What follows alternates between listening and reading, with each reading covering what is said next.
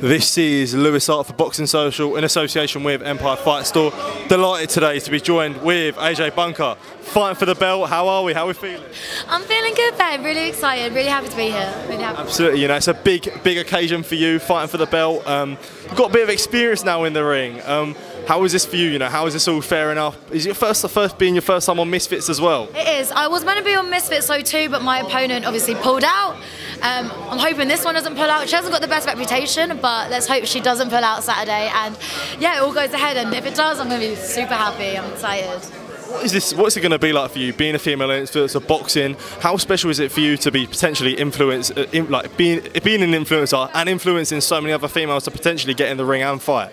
It means the absolute world. I think in this scene there's not that many females at the moment, so I hope I really help broaden that, show girls that we are made of, like, we've got this inner beast inside us and we can do it. And also I think it'll be good for someone like me to come in who's not used to getting pounded inside and outside the ring. So you know, I don't do porn, so I feel like there needs to be some female representation for that, for this scene in that. So there I am. Here I am, guys. Love Islanders and fighter. I missed that pun initially, then I got it, but yeah, took a while. So, yeah, sorry. But like I said, being an influencer, being experienced, like I said, you had a few fights now. You've had 2 now. What would you say since taking up boxing have you learned about yourself? Training in the sport, really?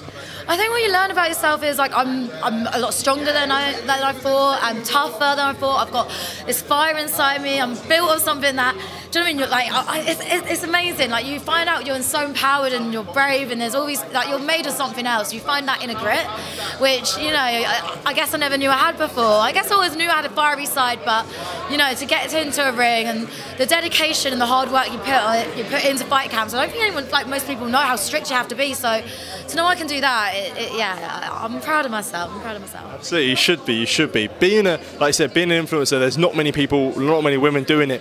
Do you feel like there's sort of a bit of a struggle at times to find matchups for yourself? Like you said, you've had to go to other promotions, but this time you're fighting on Misfits. Is there a bit of a frustration at times to potentially you're not always getting those, like, the matches made?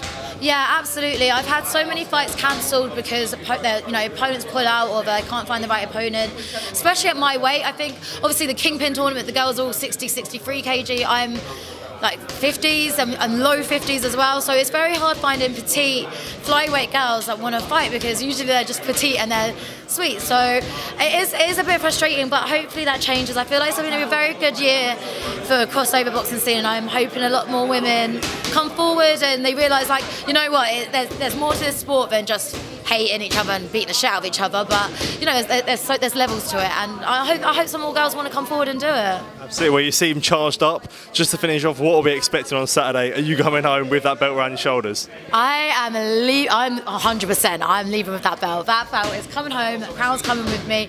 Yeah, Astrid Wett's getting slept, baby. Like, either way, I'm winning. I will not be losing that fight. I can guarantee you. I can guarantee it 100%. AJ, thank you for your time. I really appreciate it. All the best. Thank you. Cheers.